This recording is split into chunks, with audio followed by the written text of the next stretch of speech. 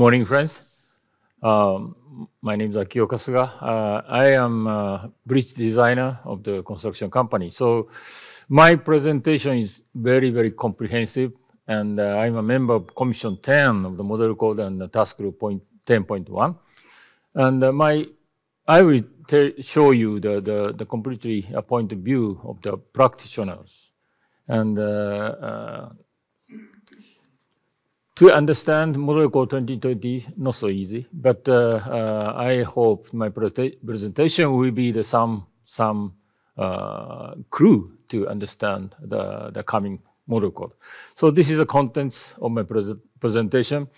And I wrote 4-page papers, but the most of the chart and the figures original done by myself. This is very, very important to understand the model code myself. So I hope it helps to understand the new model code. Okay, so before going to the model code, everybody knows this is a European standard.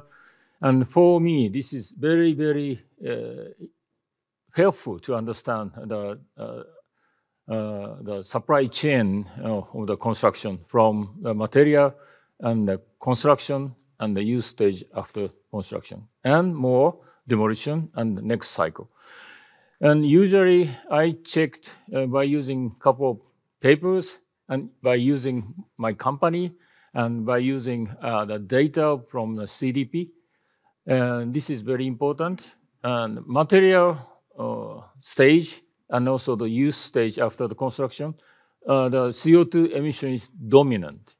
And mostly 40% come from the product stage, and the rest of 60%, 50% come from the use stage. So in order to go to the carbon neutrality, this is very, very important to overcome the use stage in the green area, because the material area is doing by the producers, cement company, and also steel company. So mainly I will talk about this two areas. Okay, so this is a flow chart of the new model code, and most important things is we not only the new construction, but also we think about the existing structures. But basically, from the investigation to the demolition, this flow is the same as the new construction and also the existing structures. Everything go back to the conceptual design. And conceptual design is very, very important for all of the players of the concrete construction. And we focus on a little bit how to do the sound conceptual design. And the left-hand side is the detail of the conceptual design. Firstly, we think about sustainability requirements, and everything goes down and up to the verification of the structures. So this flowchart is still under discussion, and this flowchart I got the permission to show everybody by Stuart a couple of weeks ago. So I hope this helps in the future. I put this flowchart in my paper. Sorry. So at the same time, FIB decided to form this platform to get the inventory data and the design process from the material to the end of the life. Because the material, as I said before, another sectors is doing to reduce the CO2. But after the construction, especially the relation between durability and CO2 emission, we don't have much data, not so much data. So it is very important, Commission 8 durability group, and also the owner side to the data to how to maintain during the lifetime. So we will form this platform in the future. So this data is very, very important to realize the new model code. Okay, again, I show you the supply chain from the material to the next cycle. And right-hand side, now we have many commissions and task group, and material and the structure design and execution and the conservation, intervention, and demolition. We combine all of the power of the FIB to meet, to make the activity group to meet a new model code. Okay, so this is a little bit complicated. Left-hand side is the flow chart of the design, and right-hand side is our new platform.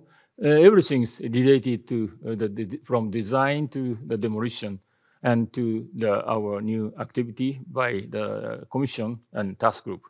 From design, execution, and conservation, intervention, and demolition. And also, every player in our FIB society, we should think about the supply chain from A to D. So I don't go to detail today, but everything is related to our new special activity group and the next model code 2020. Okay, it is very simple and easy to understand my thought from the point of view of the practitioners. This is intervention, upgrading of the existing structures in Spain. The first construction was done by 1986. Span length is 150 meters, typical box girder bridges. And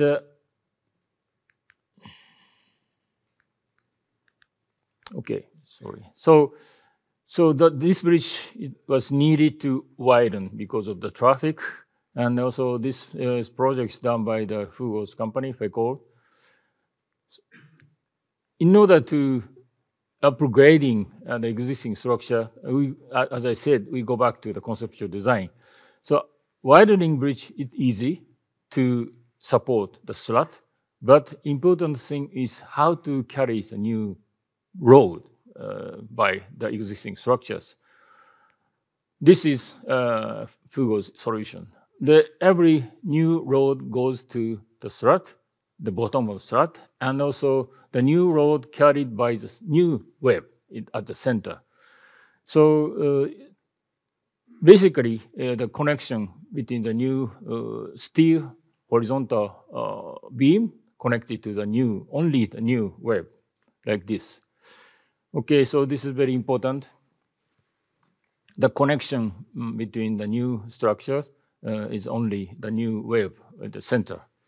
So this kind of way of thinking is very important in the process of conceptual design, not only the new construction, but the intervention like this. And the next example is new material, by using a new material to meet the model code 2020. And concrete is zero cement, non-clinker concrete. And also the reinforcement is not steel. In this case, it's aramid fiber reinforcement. I mean, it's a tendon of the processing. So everybody knows the Pantheon, it works more than 2,000 years because it's non-metallic structure. The concrete itself is very durable, everybody knows. But after the invention of the reinforced concrete, about 150 years ago, the concrete researcher engineer have been fighting with the deterioration of the steel.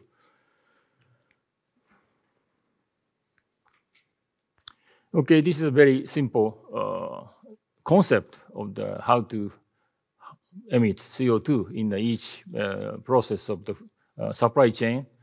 And at the beginning, material emit a lot, as I said. And also construction itself, not so big problem. And also after the construction, each intervention, it's the same as construction, emit CO2 a couple of times. And I put some numbers, 400 tons per million euro. Per million is the cost of the construction.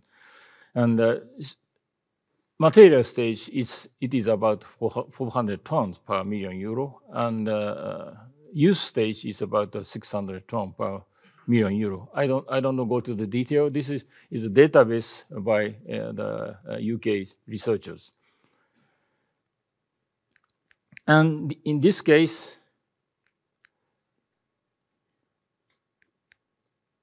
it doesn't work. Okay. When we use the zero clinker, zero cement concrete, and also aramid fiber, the concept of the CO2 emission is like this. Very small in the use product stage, like 0 or 100 tons, and also almost zero emission during the lifetime, all of the lifetime. And at the demolition, the CO2 emitted another C stage. So I checked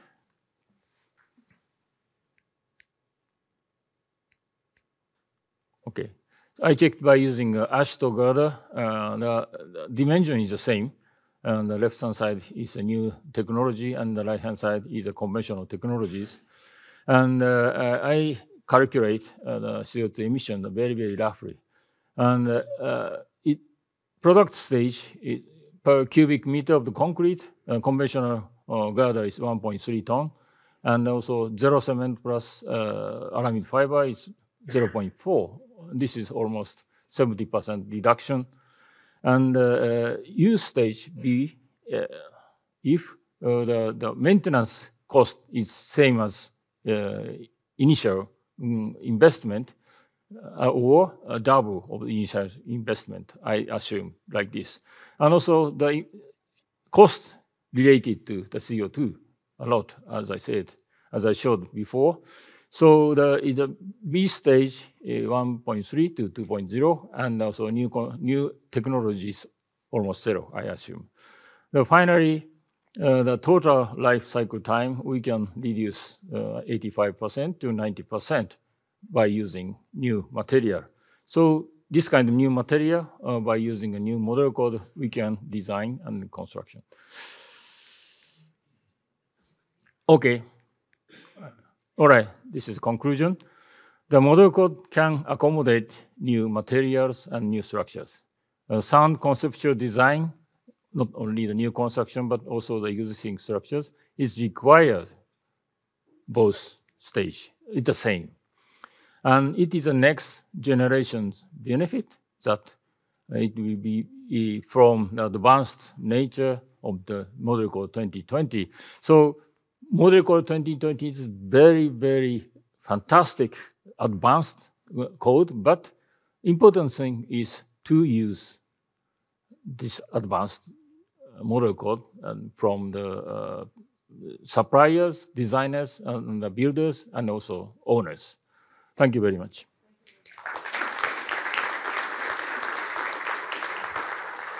Thank you. I think we can take 1 or 2 questions to Akio presentation if you have any, because we will have a lot more to tell today. Yes, please. I don't know if we have a microphone. Did you mention what you have in your zero cement concrete instead of cement? Oh, so it's like just the R&D process, and the girder I showed. It's zero cement concrete, and real situation. The owner, lots of owner asked the builders to reduce. Concrete is defined as a material containing cement. Oh, we use 3 kind of byproduct: silica fume and fly ash and blast furnace slag. So it is we call it a zero clinker cement. I don't know it is feasible here in Europe, but it's a trial.